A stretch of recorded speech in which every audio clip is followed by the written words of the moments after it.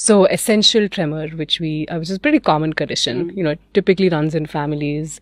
Now that is another condition that, you sort of have distributions, like you either get it around your 20s or later on in your 50s or 70s, a very disabling condition. I mean, some people have it. So how do you differentiate between the Parkinson's tremor and essential tremor, just for our viewers? So the Parkinson tremor, by definition, is a resting tremor, but it's not all, you can have additional things. So this postural tremor. So when when you're holding a certain posture, you see your hand shaking. Right. So you can also see that in Parkinson's. But with essential tremor, it is mostly an action-related tremor. So it's disabling to the patient because of that.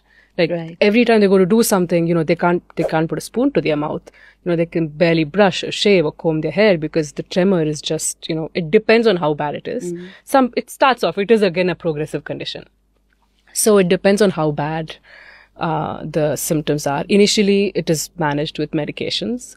Again, you want to make sure that it's not, because there is a caveat here. Now we know from observing these patients for a while that a lot of these, not a lot, some of these essential tremor patients actually transition to Parkinson's. So it's called an essential tremor PD spectrum. Okay. So what I do is generally when I'm certain that, okay, this is mostly essential tremor, I still make sure I don't catch any signs on their exam of Parkinsonism, If I do, I tell the patient, I tell them, okay, you know what, I'm catching some mild symptoms here right now.